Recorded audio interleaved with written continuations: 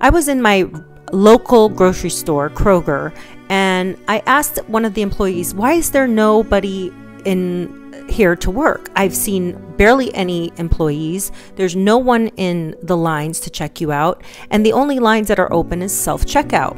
And he told me, Miss, I'm sorry, but in about a year from now, I will not have this job to even be able to help you here at this self-checkout, because it will all be computerized and you will be shopping with a QR code or with biometrics.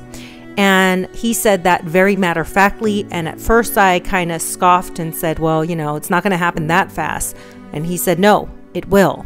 Dawned on me that this is coming right around the time where they're going to want to take away our physical cash and implement digital currency only. Oh, I just saw a store in Washington open up this, where you can't even go in and shop unless you have a QR code, which you've downloaded from the Whole Foods app or Amazon app. My question is, do you guys like this? Do you like the ability to go in and out of a store and not have to talk to a human and just scan your phone or scan your fingers or your eyeballs or whatever biometrics they're going to implement? Because trust me, they will find a way to ensure that it's you, and they're going to say the QR code isn't enough, and they're going to want your thumbprint and something personal, as the way Amazon has implemented back in 2019.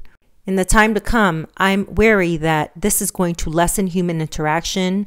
This is going to cause a lot of jobs being lost. And really moving forward, if you're not a tech savvy person, you're just going to dwindle out, and this is going to cause even more of an impact on social currency, meaning people having value in society.